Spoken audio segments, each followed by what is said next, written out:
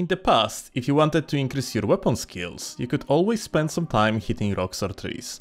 By doing so, your every attack dealt 0 damage, but it was counted as a hit anyway and used to increase your proficiency. It seemed like it was intended mechanic, as training in such way wasn't as effective as hitting real opponent. In fact, shooting mobs used to give you twice as much bow skill per hit in comparison to the objects. That being said, these days are gone, as the Hearth Home update removed possibility to advance your skills in such way.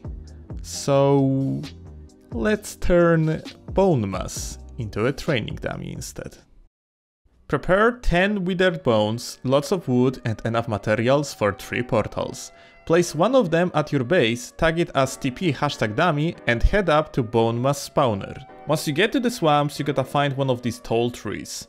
Drop a workbench and another portal, call it TP#tempt and start building ladders to get to the middle way to the top of the tree.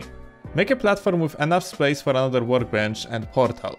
Give it the same tag as the one at your base and head through it to get more wood, as you're probably going to need it. Go back. Make your platform bigger and comfortable so you won't accidentally fall off it. Do a roof above that is going to cover every single square of your platform. Swap name of the portal to TP#tempt and head through the portal. Destroy workbench and ladders you have built before. Then go to the boss spawner and use your withered bones to summon Bonemass. Lure the big guy beneath the tree and jump into the portal before Bonemass is going to destroy it. Then make a hole somewhere on the platform. If you see the boss and you can hit him with the arrows, it means you did everything correctly. Now, change your portal name to TP#dummy again, head back to your base, craft tons of arrows, and once you head back through the portal, you can start your training session.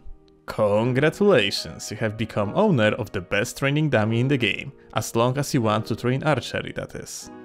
Now, there's a few reasons why it does work so well. As long as you lured Bonemass correctly, he won't be able to neither throw slime balls at you, nor damage you with AoE attack. He is going to attempt to destroy the tree, but you don't have to worry about that, as these trees are unbreakable. Bonemass is going to regenerate his HP as long as there will be no place around him, so you can literally use all your arrows, get out through the portal, cut some trees, take a nap and head back for another training session. Cherry on the cake is the fact he simply sits here, and even if you are gonna log out, he won't move an inch. This guy was literally made for this job. Like, look how happy he is.